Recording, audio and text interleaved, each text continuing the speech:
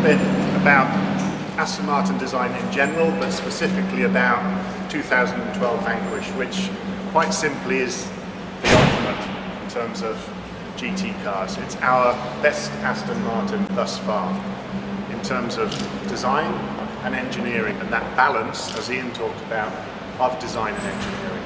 And Aston Martin is very much about its face. The grille of an Aston Martin is so iconic.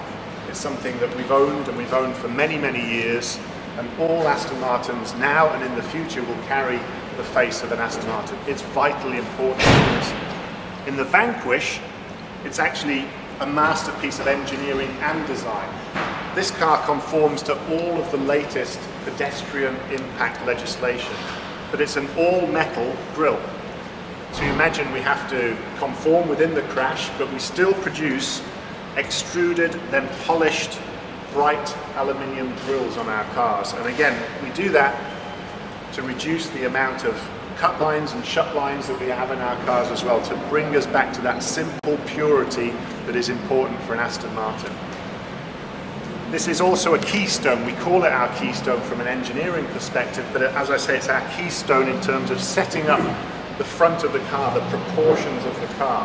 And it really, a lot of the lines are evolved from the grille, the curvature of the grille and some of the shapes within the grille. You'll notice the S shape that's just in here. We call it our S curve. Very, very unique, and it sets up many lines that run around the car. You'll notice it, again, influencing one here that I'll talk about later. This has an effect on the headlamp. So the grille is really setting up many of those lines and creating the shapes and forms that you see around the car. In this form, the grille actually has a much more, if you like, assertive stance to the front of it. It's the widest grille we've ever made as well. It's very, very pure in terms of how much surface it takes up from the front of the car, and it's planting the car on the road. It's suggesting that the car is hugging the road. From a functional standpoint, we have an exposed carbon front splitter, which is there to create downforce. It's there to create the force that you need to drive the car around the corners, but it's there from an aesthetic perspective as well in terms of highlighting the curvature. If you come and stand in front of the Vanquish after I've finished, you'll notice, you see the curvature because it's highlighted by these 2 points that oppose that curvature, so your eye reads the front form of the car far more. I talked about this line here, which comes from the grille. So important, as it really is a line that is consequent. An Aston Martin design has what we call consequent lines, which means lines have a meaning. They start somewhere and they finish somewhere. This line here comes all the way, again, through the grille, all the way up and over the car, back around through here as a softer highlight, back through here, and all the way around the other side. And each line on Aston Martin, as you view it from any angle, you will see that it sits in perfect harmony. Balance, and balance is so important for an Aston Martin. We create sculptures at Aston Martin, so they're living pieces of art, they're living pieces of design. They have to have a dynamic, they have to have motion even when they're static. And that's so important for us. And how do we do that? Again, we use proportion, but we use the lines that I just mentioned. So this one, vitally important. This one from the side view, also important. And then there's the ground line, the line that sets the car onto the ground. It sets up the initial direction that the car has. The movement is important. When something is static, your eye wanders around it, and the eye is noticing the light fall over the shapes and forms and giving it that dynamic that I talk about. But our proportion is also setting up that dynamic. You'll notice the 1/3 to 2/3 relationship. The glass is more or less 1/3 to 2/3 the body height, so the total height of the car. You'll see the grille from the ground, again 1/3 to 2/3 the height of the car off the ground. But how do we create that tension, that dynamic movement that the cars have? So you'll notice this line starts to fall backwards at a certain point.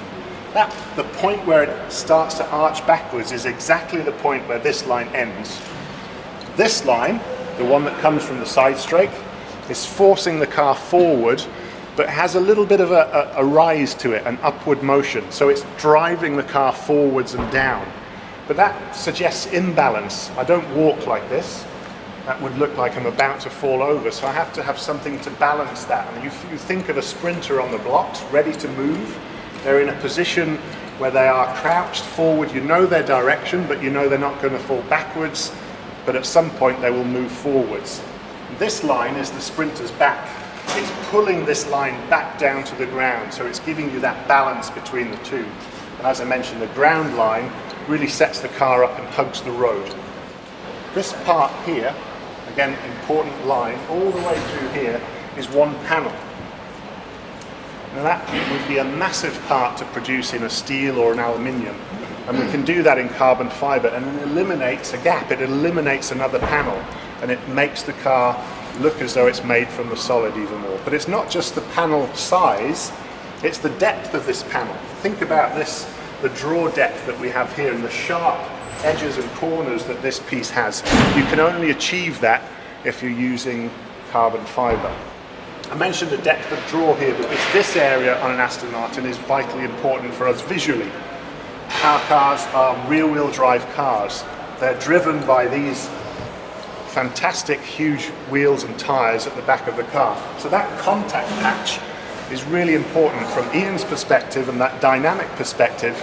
It's the thing that drives the car forward and keeps you planted on the road. And from the visual perspective, I want to heighten that. I really want to show the power there.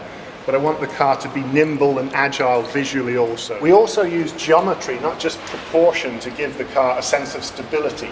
What do I mean by that? If you look at this line here, and this one here, and you extrapolate those lines upwards, you get a triangle effectively. And a triangle is very, very stable visually. So if you're following one of these cars, please look forward and have a look at the car when it's on the road. And you'll notice that triangulation. It's drawing your eye, again, down to that most important part, the contact patch on the tyres. So again, visually drawing your eye down and forcing your eye down. Ian talked about the carbon fibre trunk lid, the boot lid, so important. This was one of those tasks that Dr. Betts set us in terms of producing something that was almost impossible to make. This is a one-piece outer without a single cut line or inserted part anywhere, and a one-piece inner. So 2 parts produce this. You could, again, only do that in carbon fibre, and it was one of those objects or pieces that we really had to try harder and harder and harder to get into production without saying, oh, we'll do the obvious, we'll do something else. It was something that we wanted to make this piece work in the material that we did, and we succeeded. Very, very important. Vanquish on the road, think about where the light is falling on that car. And you'll notice that underneath the spoiler, the lip, is where the light falls, because it's coming through here and picking up a point back here. So visually, again, lowering where the light falls on the car. But it's also reducing the mass visually, because we've taken air through here. Imagine if this was a stood-up wall of carbon fibre, the car at the rear would look much, much taller. So visually reducing the height of the car at the rear. Our wing is also very, very important. You all know the wing. It's generated from a scarab beetle. Very, very important for us. Obviously something just like the grille that makes our cars unique. And again, with Aston Martin design, if you take the wings away, you will still recognize it as an Aston Martin. That's vitally important. But we use the wing to influence the design. The angle that you see in the middle of the rear lights, the tail lights, is exactly the same angle as the end of the wing. So it's generated from the wing. So important. If you put these two lamps together, you actually get a little wing formed in the middle. But we also invert the grille. And if you look at the line at the base of the rear lamp, that's the S curve upside down. So again, the grille is influencing the car everywhere. The wings are influencing the car from a design perspective. But we also take it one step further. There's always more to see the more you look at an Aston Martin. If you think about the flutes on the inside of the wing, and then you look at the flutes on the inside of the lamp, these lines here, these light lines, they are, again, derived from the flutes on the wing. So a replication of the wing in the lamps. Technologically, They are the latest and greatest. Again, feel the surfaces and how they fit, but it's LED technology which allows us a much smaller package, which means we have a much larger boot, 60% larger than a DBS. So we're using technology not only to present the car in terms of the light appearance, but using it to create more space within the trunk of the car. Vanquish, we have improved the interior package. There is more space for taller gentlemen. There is a much more stowage space within the car.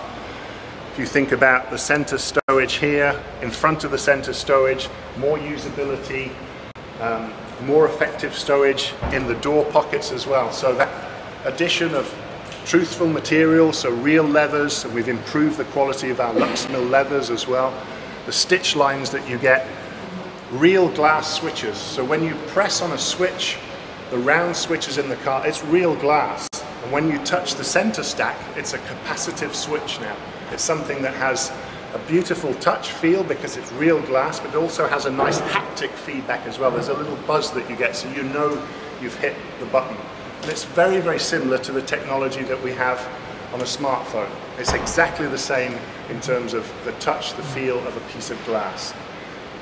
The aluminium in our cars, machined, honed aluminium dials. So again, truthful materials.